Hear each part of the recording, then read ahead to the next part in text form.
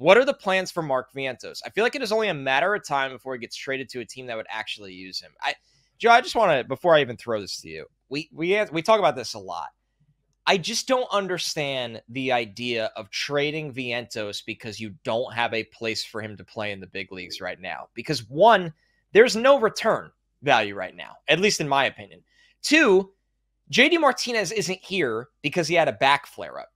JD Martinez has been awesome for the last couple of years, but his problems, or when he does have struggles, is from the back flaring up.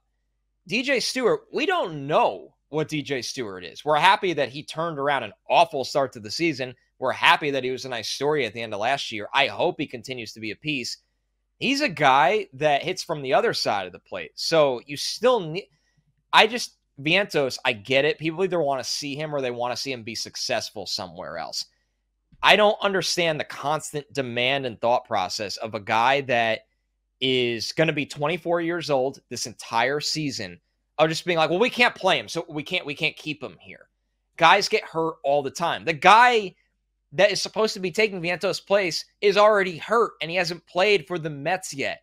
It's a little bit of me yelling at the sky, but I just keep Vientos here, and you will need him at some point this season.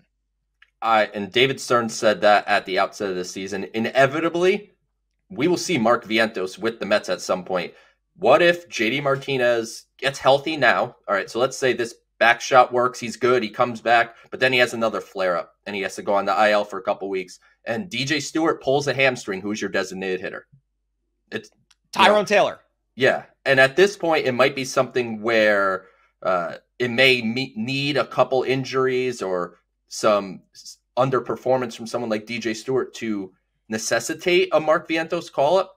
But where we stand right now, Connor, I'm in lockstep with you that there's no rush to do something with Vientos. With that said, if you want to look long-term and think ahead, at some point you have to make a decision. Is Mark Vientos a part of this team in the future? Or is he better suited being traded, even if the value isn't something fantastic, but just resetting with something else in your organization? I think that's a possibility. But where we stand today, I don't think the Mets should be in any rush to be moving on from Mark Vientos, and I suspect we will see him at some point.